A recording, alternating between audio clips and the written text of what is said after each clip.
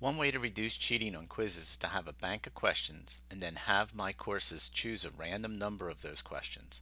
This ensures that each student gets different quiz questions and in a different order.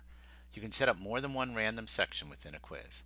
It is not immediately apparent how you edit questions that are within a random section. This tutorial will show you how. Click on Submission Review tab on the nav bar. Click Quizzes. Click on the name of the quiz. You wish to edit questions within a random section.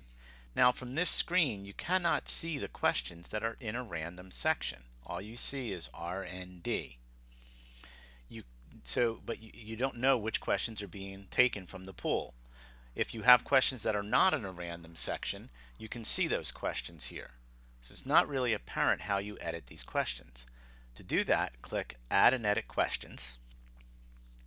You click on the name of the random section to open it.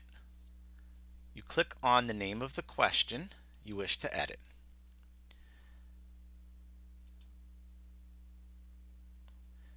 Now you make any edits that you want. You can edit anything you want here.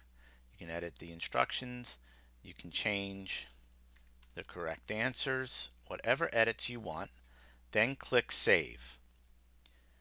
Since the question is used in more than one place, the quiz and the question library, it is important that changes are reflected in both places. So I'm going to click the top checkbox so that all items are selected, and I'm going to click Save.